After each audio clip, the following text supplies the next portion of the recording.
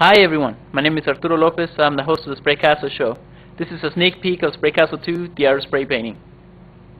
Welcome to the sneak peek of Spraycasso 2. Well, we already added some colors here on our sheet. Now what we're going to do is we're going to add some texture. We're going to add some brown. Yep, right on top of those colors. Then with the magazine sheet, we're going to want to do that to both sides. Just take off some of that brown, leaving some of that texture on there. See that? Good. Let's spray paint some green in the middle, right through here. And we're going to want to do that even on the empty spots. Some green, maybe some orange right in the middle. Not too much, just enough to cover the surface, not to where it's running. Just like so. Now we're going to use these. These are stencils that you can find on our website. Little butterflies with a piece of tape on the top so you can remove them. So we're going to put one of the butterflies down here and the other one up here.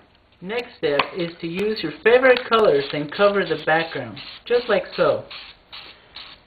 So cover the butterflies and everything else, and keep adding color to it.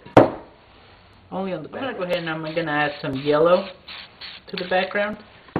Now remember the green we put underneath? We're going to use this little tool and start scratching some of that paint, just enough to where it mixes with the rest of the paint. And keep doing that. Just enough to where it mixes. See those colors? Good. And you're going to add some more plants. Just like so. See that? This little tool. Okay, keep adding detail. As much leaves as you want. The more detail you add, the more realistic your painting will look. See how easy that is? Okay, are you guys ready to see the end result of your progress? Look at that. Take these magnets off and see what's underneath. Hope you guys are ready for this.